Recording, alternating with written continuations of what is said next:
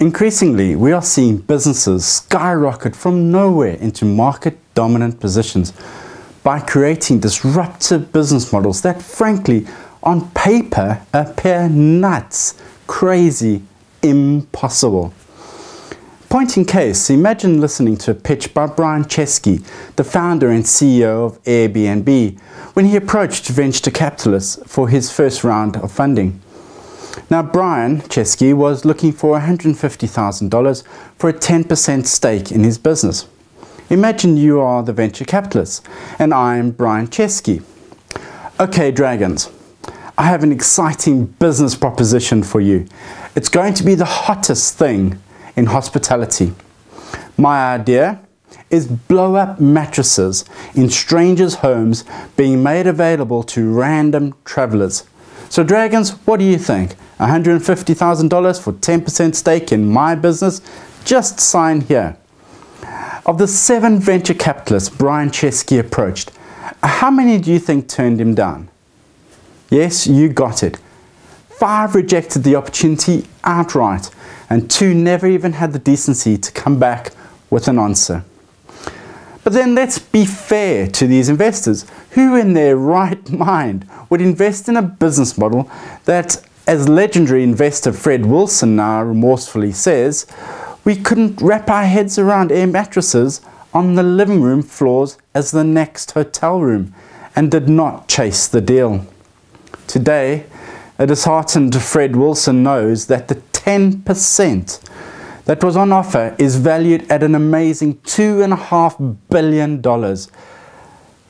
Airbnb have rocketed to a position of the largest hospitality company in the world, with over 1.5 million listings in 34,000 cities, 192 countries, within the space of 7 years. And the advice from Brian Chesky: next time you have a crazy idea and it gets rejected, I want you to think about this.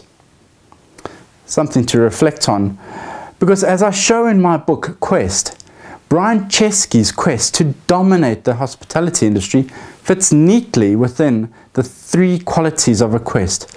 The idea appeared crazy impossible. It delivered meaningful benefits to millions of travelers, and the quest's destination was always crystal clear. Now, there are good reasons behind believing some things are impossible, especially when they have been built into societal and our organizational psyche.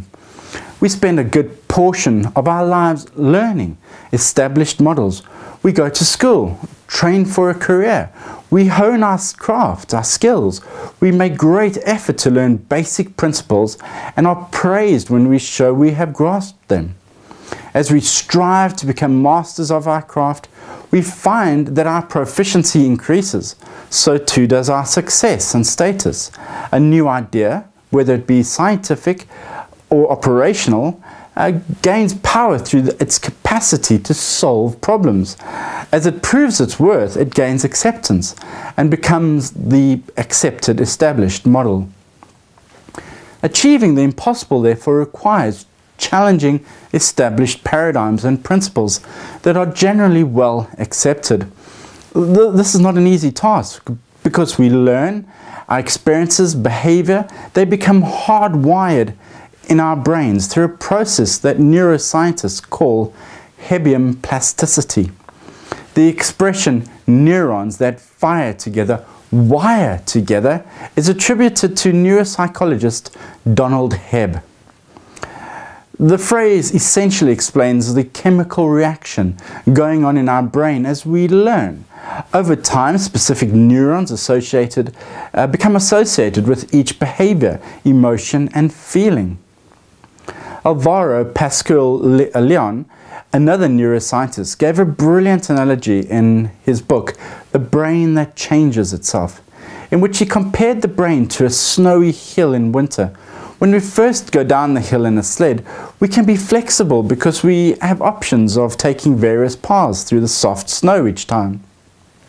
If we begin to favor a certain path, they become speedy and efficient. Gliding the shed swiftly down the hill, changing these paths becomes increasingly difficult as we literally become stuck in ruts, that we have created. Human behavior and thoughts operate on the same principle.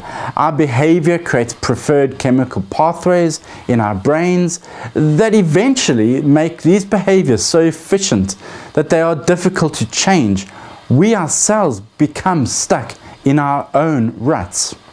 As we learn a particular way of doing things in our organization or our profession and industry, it becomes accepted best practice, which in turn is hardwired into our brain as the correct way to do things. We are encouraged, rewarded, and controlled into complying and conforming with the accepted best practice, and to deviate from these accepted paradigms actually violates and offends our intellectual sense of how the world works. Hebb's law states that learning is not simply something impressed upon our passive brain, but a process in which the cellular structure of the brain is permanently modified. The difficulty, therefore, in going against the grain to prove the impossible possible is that the resulting behavior threatens to upset the apple cart of accepted wisdom and places in question the validity of paradigms that are given power and prominence to the establishment. So take, for example, in 1975, Stephen Sasson invented the digital camera. Kodak was his employer at the time. However, his bosses, who clearly felt the new paradigm offended their senses of the world, told him that the camera would never see the light of day. Sasson believed that 2 million pixels would be capable of competing against 110 negative film. His first digital camera produced only 10,000 pixels, so the quality was not very good. Executives asked him when digital would be able to compete against film. So using Moore's law, which predicts how fast computing technology advances, Sasson estimated approximately 15 to 20 years. Now when you're talking to a bunch of corporate guys about 18 to 20 years into the future, well, none of them became very excited about it, said Sasson in an interview with the New York Times. Unable to shift with digital photography, Kodak filed for bankruptcy in 2012. In a world of disruptive change, embarking on quests need to be part of your strategic DNA. Because firstly, the rewards are massive when you are at the forefront of creating a new paradigm. And secondly, if you do not, you will be disrupted by someone else who figures out how to make the impossible possible. We've already explored this with Brian Chesky's Airbnb, which took under a decade to disrupt the hotel industry. Uber, the transportation company started by Travis Kalanick, disrupted the taxi industry worldwide in 5 years. The trend where questers reshape industrial landscape by making the impossible possible is not an aberration that will go back to normal. It is now the normal. It's important to reflect on that the current paradigms were once radical thinking too. This is an evolutionary, sometimes even a revolutionary process. Sir Isaac Newton was considered a radical thinker who reshaped the laws of nature and ushered in a new era of mechanics. Until, that is, Einstein created a new paradigm of relativity by showing that Newton's mechanics were flawed. During the age of quest, this age that we live in now, the speed at which business and industries are being disrupted is increasing. The world is changing and moving too quickly to stick with trusted old paradigms. The only way to keep up with the pace of change is to identify the quests in your world of influence that will have a meaningful difference, and to constantly seek where challenging the impossible makes strategic sense. Constant adaptation is the only viable strategy, and people on quests are capable of adapting because they understand the importance and the value in shifting paradigms. Larry Page, the founder of Google, uses the term moonshots to describe his questing innovations. At Google, Page encourages experimentation and free flow of ideas for all Googlers who share a desire to challenge what's possible. Most companies, he says, are happy with 10% improvements. But Mr. Page, who believes this essentially entails standing still and doing the same thing as everyone else, Mr. Page seeks improvements by factors of 10. 1000% improvement requires tackling problems with energy, vigor, and commitment. It requires radically rethinking problems, exploring the edge, and pushing the envelope of what is thought possible. It requires making the impossible possible with a resolute conviction that what you are doing will make a meaningful difference. These requirements are the essence of a leader's quest, and this is why quests are such powerful change catalysts. I'm buoyed by the fact that there is a vanguard of superstar questers who have already embarked on quests to find solutions that will reignite economic growth, create new jobs, and solve many of the world's most pressing problems. But more questers are urgently needed to take advantage of the age of quests that is unfolding before us. While the majority of business leaders and entrepreneurs run around saying, I'm going to improve the efficiencies on this or that existing product, or I'm building a better social media app, questers go about identifying inefficiencies in systems that matter most to people. By looking for areas that are malfunctioning, they embark on quests that challenge the impossible and make the world a better place. The challenges of the 21st century are too massive to be overcome by being creatively conservative and managing with the manager's mindset of the 3 C's: control, compliance, and conformity. The 3 C's need to be relinquished. Audacious rethinking and new solutions are required if the century is going to be the greatest ever. Solutions will not come from the conservative center occupied by an industrialized management mindset. Individuals and organizations need to be set free, and the power of the leadership quest, which has advanced societies in the past, can be used to magnificent effect. The power of quest can be found in how each quest binds teams and informs and inspires people to work together and make bold, positive differences. Quests attract the best talent, they empower people and unleash passion and energy. Quests that challenge the impossible give people a sense of purpose, which in turn encourages creativity, experimentation, and innovation. Quests are not about relinquishing control. Take Steve Jobs or Elon Musk. Many of the greatest questers are self-confessed control freaks, but they understand how the power of a quest inspires people's imagination and channels their energy and engagement. When on a quest, the most successful leaders appear to set wildly ambitious goals.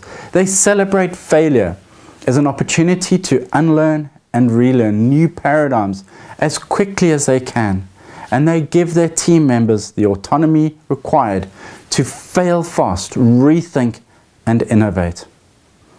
Our research at Tomorrow Today shows that great strides forward are achieved when people and organizations embark on quests. By harnessing the qualities of a quest, leaders are able to unleash a powerful force of positive change. Not everyone steps out onto the grand world-changing quest, but anyone can embark on a quest that improves their immediate world, the part of your community where you have the greatest influence. We all have a sphere of influence. Stephen Covey, in his immensely successful book, The 7 Habits of Successful People, references the circle of concern and the circle of influence. You can be concerned about global poverty, but your circle of influence may be limited. That doesn't mean you shouldn't go on a quest to tackle the impossible task of ending poverty. For example, every year my colleague Graham Codrington embarks on a quest to live below the line. This challenge involves choosing to eat and drink on only £1 a day for a grueling 5 days. Doing this enables him to raise funds and heightens the awareness for people living in poverty. Together, a community of 4,000 questers living in the UK who are passionate about ending poverty have raised £700,000 to empower the world's poorest communities. Graham said to me, he doesn't have the ability to end poverty, but through his circle of influence, he can make a difference. Quests can therefore be big or small, personal or professional, but the fundamental framework remains the same. The reality is, anyone can be a quester. Find a quest that delivers meaningful benefits to the people who are most important in your world, be they family, friends, customers, or co-workers. Then row the boat out further. Push the envelope of what is accepted as being possible. You might just discover the next big innovation that makes a difference in the world you influence. As Mark Twain said, 20 years from now, you will be more disappointed by the things you didn't do than by the ones you did do. So throw off the bowlines, sail away from the safe harbour, catch the trade winds in your sails, explore, dream, discover, be successful.